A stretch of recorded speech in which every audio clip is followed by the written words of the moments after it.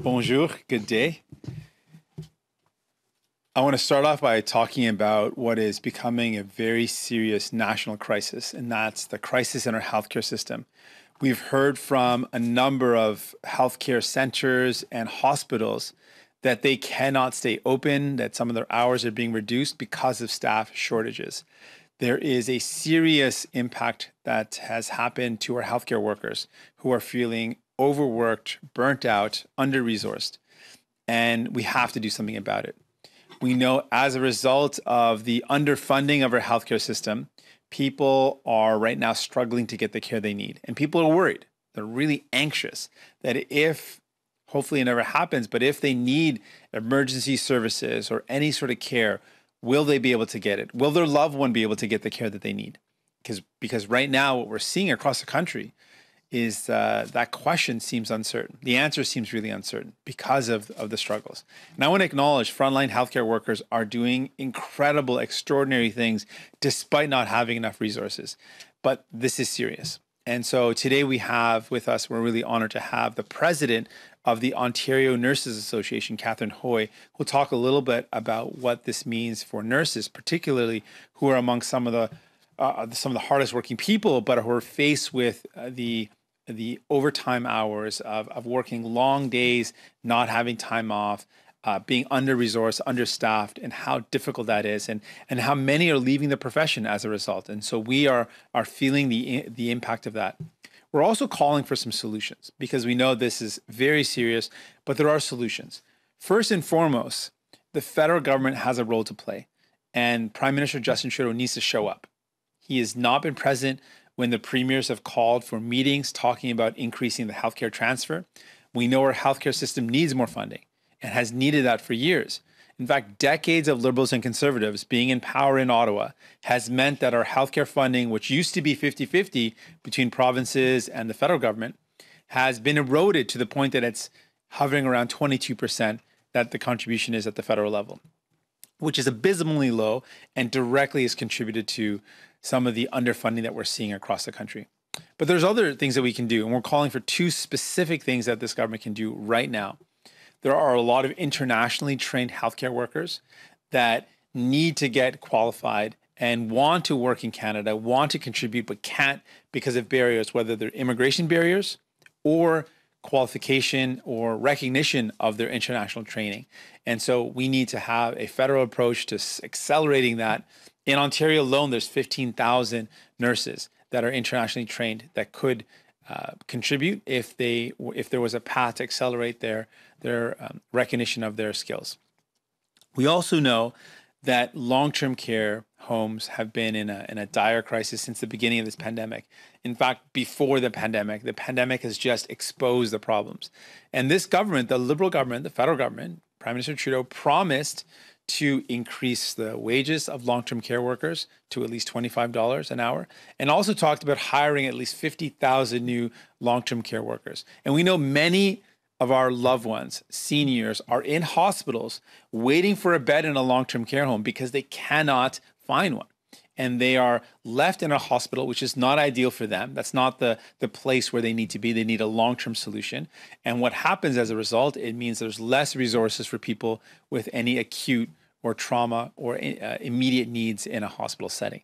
So we could free up that space by making sure our loved ones are able to go to a long-term care home, which is properly resourced with enough staffing. So these are some of the things that we can do immediately. The Liberal government can fulfill their promise to hire more long-term care workers, increase the salaries to at least $25 an hour, and to make sure that we invest in ensuring that we have an accelerated pathway to recognize some of the internationally trained healthcare workers that want to contribute here in Canada. With that, I want to introduce, again, the president of the Ontario Nurses Association, Cathryn Hoy, who's been a long-time advocate about healthcare, about the condition of nurses, and about what we need to do to make sure that we've got a vibrant healthcare system that includes well-supported nurses in our system. And so I invite Cathryn to share what she's seen and what she's heard from her members and some of the things that we need to do. Cathryn, thank you so much for being here. The mic is yours. Thank you very much for the opportunity. And I have to say, you are very in tune with what healthcare needs. So I thank you very much for that. I am a Canadian and I believe in public health care. Your paycheck should never determine whether you have the right to care or, to be quite blunt, whether you have the right to live or die. I am the provincial president for the Ontario Nurses Association. I have 68,000 members and 18,000 graduating students in the next 4 years. And today I'm here to talk about national health care and the crisis that we're in, and to help provide solutions that all levels of government can work towards. It takes all of us together. It's no surprise through the national nursing shortage, every province is experiencing it. Decades, and I mean decades, of neglect from governments. The passing of the Wage Suppression Bill 124 in Ontario, shame, and the similar Bill 28 in Manitoba, and the ongoing pandemic have given nurses no choice at all but to leave. In Ontario, the Ford government's policies have sent many nurses to alternate careers. Early retirement, they didn't want to leave, but they were forced to leave. Or many have gone to work in private agencies, nursing agencies. And what does that do for us? It costs taxpayers thousands and thousands of dollars that doesn't need to be spent lining the pockets of private agencies. With wages not keeping up to inflation and the lack of recognition for their value, and I mean unmanageable workloads, unmanageable. And I want to just take a moment and talk about silent closures. We hear in the press a lot about emerge rooms closing, but there's a lot of silent closures that are going on. 8 beds here, 2 beds there, and they all add up in the province. My nurses and my healthcare professionals, they're exhausted and they're suffering from PTSD. They were not built to see the amount of pain, suffering, and deaths that they have seen. And that is why many of them are leaving the profession prematurely.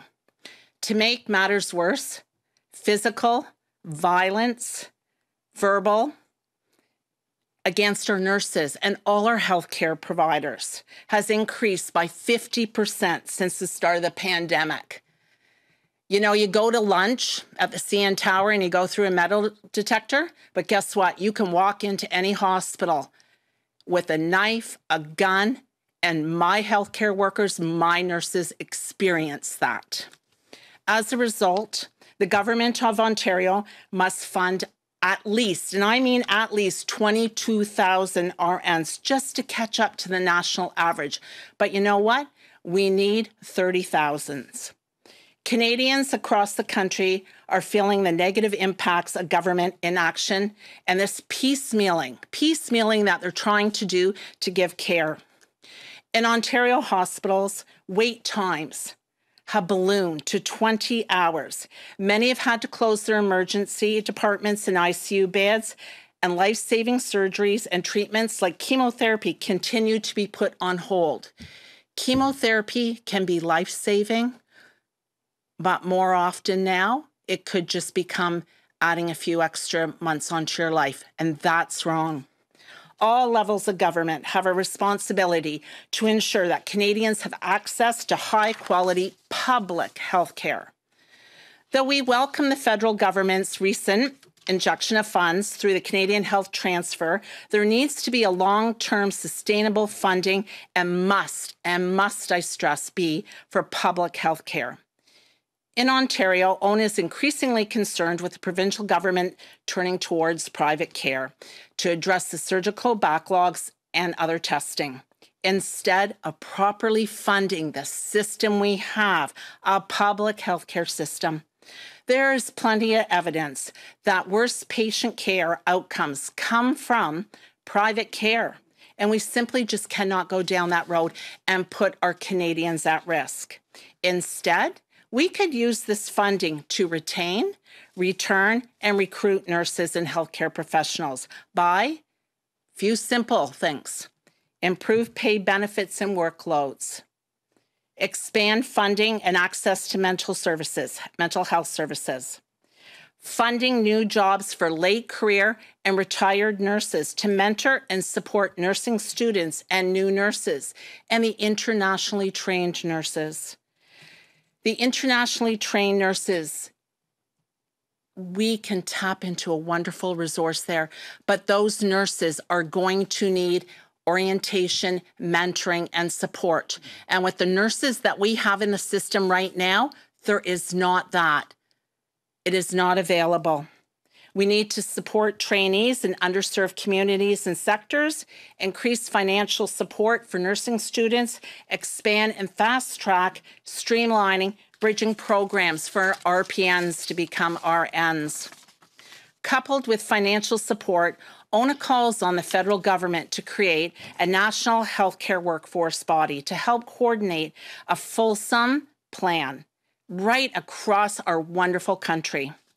We know that provinces are poaching nurses and healthcare professionals from neighboring provinces, so this doesn't address the issue. We're supposed to be one and support each other. Instead of implementing piecemeal solutions, this body can ensure that we implement a holistic plan with solutions to address the local realities in each province. Lastly, the federal government must continue to play a role in addressing the violence that nurses and healthcare professionals face every day. I don't think the average Canadian knows the amount of violence that a nurse experiences. Stabbings, shootings, punching, kicking, spitting. It happens every single day. So we call on the federal government to create a pan-Canadian violence prevention framework, targeted funding for violence prevention infrastructure. Decision makers they need to act like their lives depend on these solutions, because guess what? They actually do. We remain committed to high-quality public health care and safe, dignified working conditions for nurses and healthcare professionals across the province. ONA welcomes the opportunity to work together with the federal government to address the crisis. And Prime Minister, I invite you for a face-to-face conversation with me. Ontario is in trouble, as all your other provinces. Use the resources that you have. We are here to help. Thank you. Thank you so much.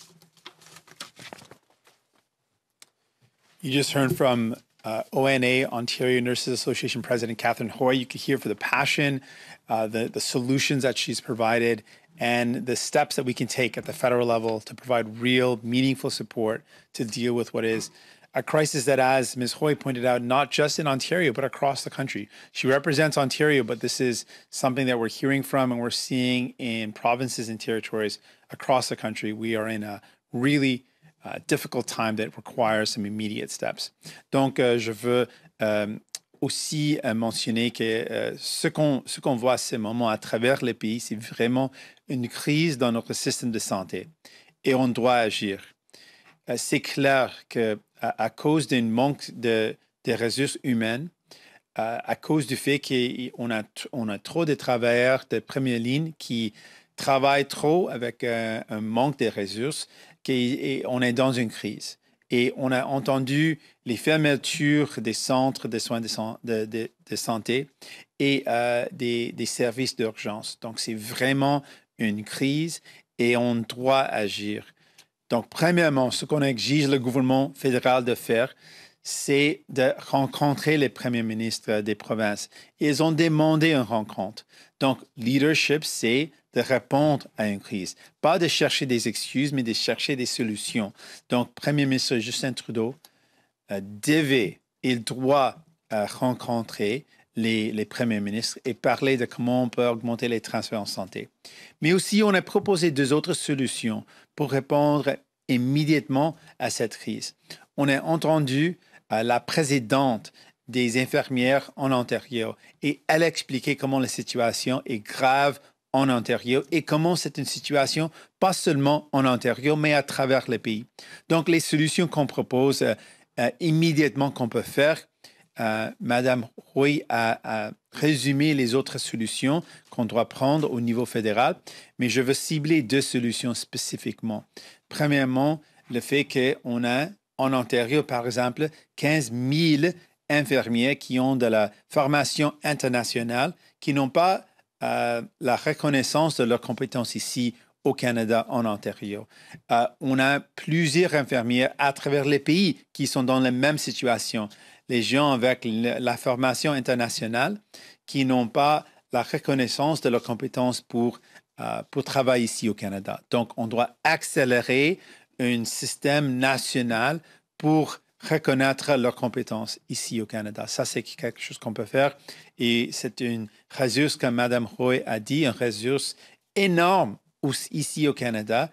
Les gens qui veulent travailler, qui peuvent travailler, mais à cause d'un manque de reconnaissance de leurs compétences et aussi des barrières d'immigration qui font en sorte qu'ils ne peuvent pas contribuer comme ils veulent. Deuxièmement, le Premier ministre a promis d'augmenter les ressources humaines dans les centres de soins de longue durée.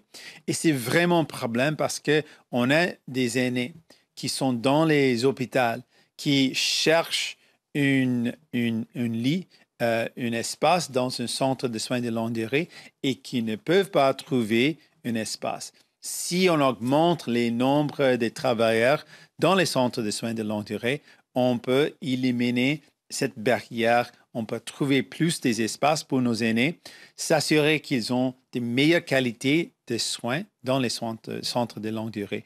Donc, deux promesses que le gouvernement libéral, que le Premier ministre Justin Trudeau a fait, c'est d'augmenter le salaire pour les travailleurs jusqu'à 25 $ et deuxièmement d'embaucher au moins 50 000 nouveaux personnels, nouveaux travailleurs et travailleuses dans les centres de soins de longue durée. Ça, c'est quelque chose qui va vraiment aider notre système de santé en général et c'est une demande, c'est un besoin urgent.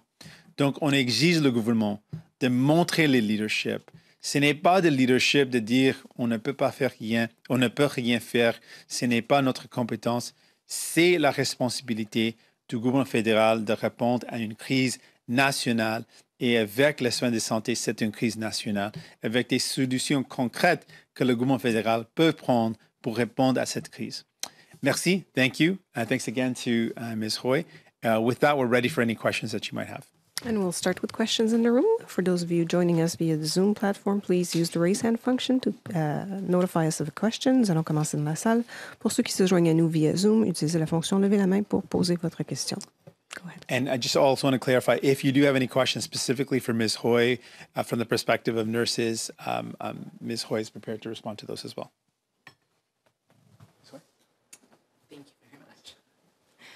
Laura Osmond, the Canadian Press. I wanted to ask you about long-term care. A Safe Long-Term Care Act is one of the conditions of your supply and confidence agreement with the Liberals. Do you expect to see that legislation tabled in the fall session? And what needs to be in that legislation in order to meet the spirit of the agreement between the Liberals and the NDP? So we've outlined a number of steps that need to be taken, and each of those steps we've also outlined a timeline for it. So immediately for us, by the end of this year, we've outlined the first step in terms of what we want to see accomplished in healthcare specifically was to make sure that kids under 12 had the ability to make sure that their teeth were looked after, that families could actually support their kids to get the care that they needed. So that's the first step, and we're very confident we can achieve that before the end of the year, as our agreement outlines. In addition to that, there's a top-up, Canadian housing benefit top-up of $500 that will go to about 1 million Canadians. Those are two specific things that are in our timeline for this year. But for subsequent years, one of our conditions is indeed to have legislation in place that outlines good care in long-term care. And that care has to follow the best practices that we've seen and that we've heard from provinces and territories. We've seen in this pandemic, sadly, what has been the worst care, and we've seen examples of less than appropriate care. And what that means is when the care is substandard, we lose lives, we lose our loved ones, and that is simply wrong. So we want to see the legislation follow in the spirit of what we've learned, the terrible pandemic toll that seniors bore the brunt of has to be a moment where we actually improve the quality of care. And so we need to learn from that. And the spirit of what we're hoping, the spirit of what we want to see in this legislation is to reflect the lessons learned from the pandemic and improve on the quality of care nationally by implementing legislation that outlines what that care would be in light of what we've learned. The government did ask for specific standards for long-term care from the Canadian Standards Association, the Health Standards Organization. Those standards are nearly finalized. They're going to be finalized by the end of the summer. Are those the standards that you expect to be legislated? And given that they are nearly approved, how quickly does the government need to act in order to instate them? Well, we want to see action on this immediately. We need to see that standard of care be legislated, and we want to see that implemented as quick as possible. Sadly, we're still seeing some horrible examples of lack of good care in long-term care homes. And it cannot be that what we witnessed in the pandemic, when people saw the conditions in Ontario and Quebec and some of the for-profit long-term care homes, some of the horrific things that we learned of, those cannot continue in our country. The fact that we, when compared to the rest of the world, had some of the worst outcomes for seniors in Canada, a G7 nation, which prides itself on our healthcare system, that simply can't continue. So our goal ultimately is that we no longer see seniors bearing the brunt of any sort of healthcare crisis. We want to see that seniors receive the best care possible. And so that's ultimately our goal. And we want to see the quickest implementation of the best qualities and best standards, best quality of care and best standards, so that we can prevent any losses moving forward. But we also want to make sure that it's not just the legislated standard of care, but also some of the things that I've outlined. We need to make sure that there's sufficient workers. And that means making sure we have good conditions of work and appropriate levels of hiring of nurses and other healthcare workers. And specifically, we also know that this government has promised, rightly so, but they haven't delivered on increasing the pay for long-term care workers to $25, as I mentioned earlier, and in addition to hiring a significant number of new long-term care workers so that we have the sufficient number of workers that can work in one facility, not move between facilities, as one of the things that we learned was that moving between facilities resulted in disease spread. So there's some concrete steps that can be taken nationally to support better care and better outcomes for seniors, in addition to the standard of care. Next question will be online. Annie Bergeron-Oliver, go ahead. Hi, thank you for taking my question. My question is for both Mr. Singh and Ms. Hoy. I'm looking to get a little bit of information on how big the problem is with the immigration backlog. I spoke to a nurse earlier who said that she's registered to work in Ontario, but can't because her work permit is stuck 26 months later. In your experience, how big of a problem is this? And do you believe that the federal government should be looking at specifically targeting nurses, nurse practitioners, RPNs, and other qualified healthcare professionals to try to fast track their applications so they can start working in hospitals and other healthcare settings?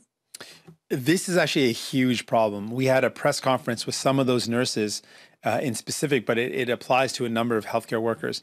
But we had a press conference with some nurses that are qualified. They have done their exams. They have taken every step and they've met all the requirements. They're internationally trained, but they have received their qualification in Canada. But the singular reason why they cannot contribute right now is because of an immigration delay. And that is a significant problem.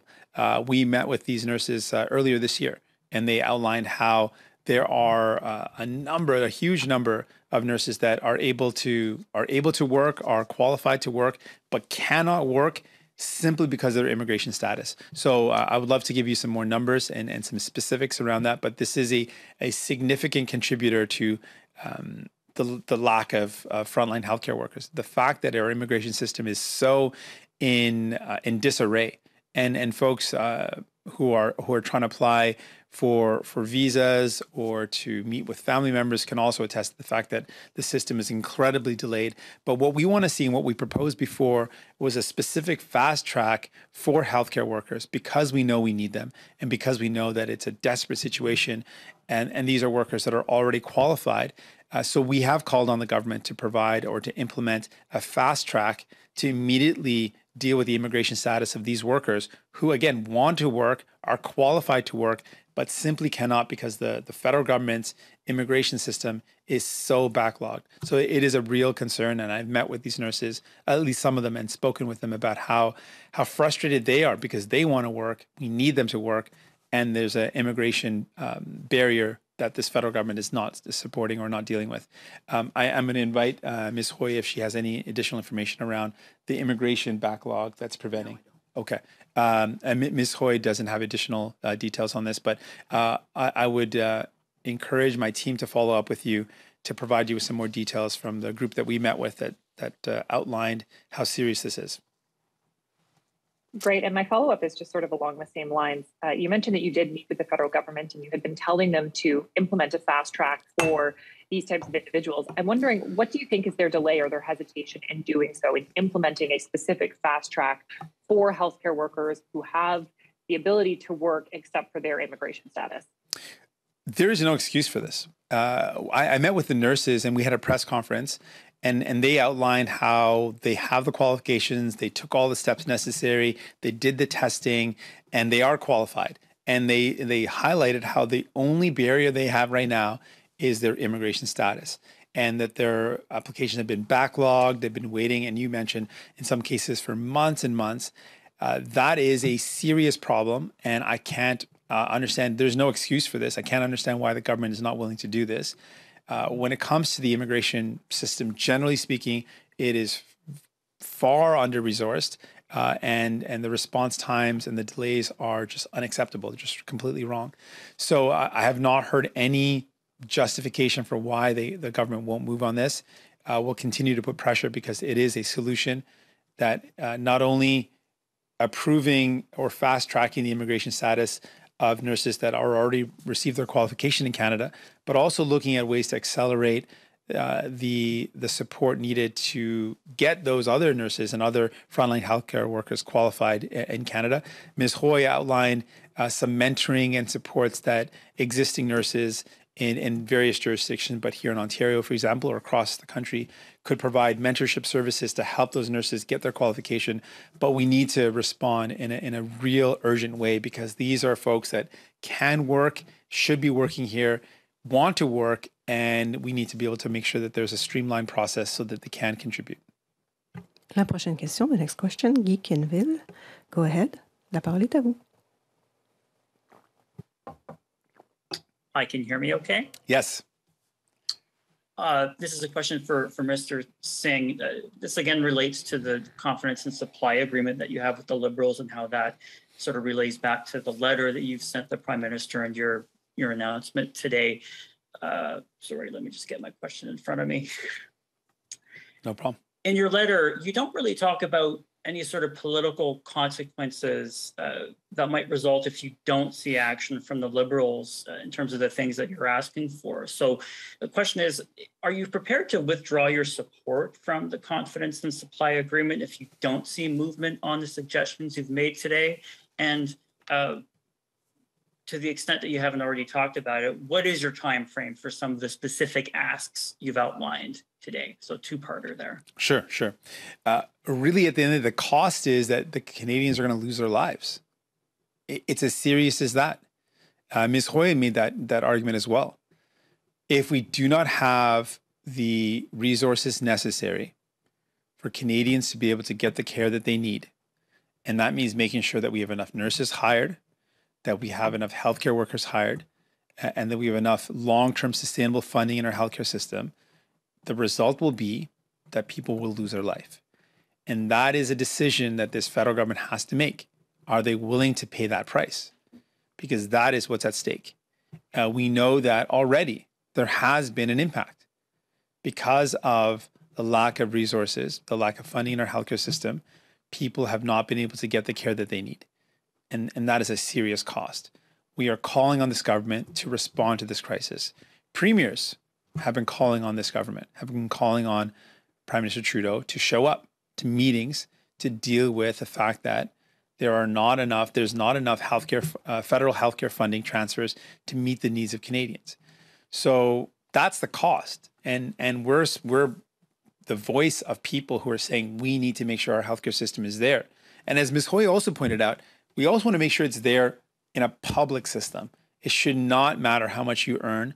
It should not be that if you've got deeper pockets, you get better care. That is not what Canadians want. We want a system that is there for everyone, of the highest quality. We also know the evidence is clear. When we have a public system, everyone actually gets better care. The overall care is better, and our care and our dollars go towards a more efficient and better outcome of where we put our money and the outcomes that we get for it. So we want that, and that's what we're putting to the Prime Minister. Invest in the solutions, show up, be a leader. It is not good enough to say this is a provincial matter and then wash your hands of it. The federal government has a role to play, and that's the pressure that we're bringing to bear. The stories of people, the frontline healthcare worker stories. Ms. Hoy represents thousands and thousands of workers, thousands and thousands of nurses, and many of whom are leaving the profession because they cannot stay in these current conditions. So that's what the urgency that we're bringing to the table. The stories that we're hearing from emergency rooms that are being shut down, the silent closures that Ms. Hoy mentioned, where when you've got so few beds, that center is effectively closed or effectively not operating in a way that responds to the needs of that particular community. So this is the crisis that we're up against, and we're calling on the government to act given that seriousness of the crisis. When it comes to the confidence and supply agreement, we've laid out specific steps that need to be taken, and if those steps aren't taken, we can withdraw our support. We're using that agreement also as a leverage to ask for more, to push for more. It represents a floor, not a ceiling. It represents a floor of what we've come together and agreed upon, and things that we need to see for the agreement to continue. But it doesn't limit us to ask for more, to ask for things that are outside the purview of the agreement. And this crisis that we're up against is something that requires immediate action. And so we'll continue to put pressure on this government to respond to the needs of Canadians, to respond to this crisis so that we can have the healthcare that Canadians deserve and the Canadians need.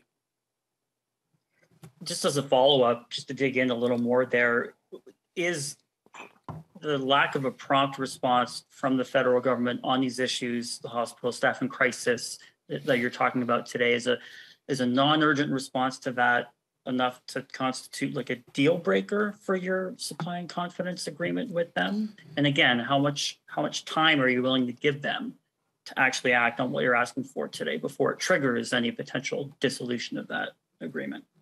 Well, the agreement is specifically in relation to what we've negotiated, so the things that we've called for, and those things have to be met for the agreement to continue. But that doesn't mean that there's other things that the government should respond to. It means that there's still going to be additional things that come up. And the two things that have recently come up that we've been saying that this government has to respond to is the cost of living going up, and now the healthcare crisis that has become really, really front of mind for a lot of Canadians as we continue to see headline after headline about closures, about short staffing. This has become very serious. It was not something that we envisioned at the time of the agreement, so it's not specifically in the agreement. But that doesn't mean we're not going to raise our voice and say, well, this is something that's come to light now. We know this is a serious problem, and we know that the federal government can actually act in a meaningful way to respond to this crisis and to alleviate the worries that Canadians have right now. So we're going to use our position to raise concerns, to put pressure on this government to act. But ultimately, if the government doesn't act, it is a Liberal government. It is Prime Minister Justin Trudeau. It is their decision not to act, and Canadians will judge that decision. And this concludes the press conference. Ceci met fin la conférence de presse. Merci. Thank you. Thank you. Merci.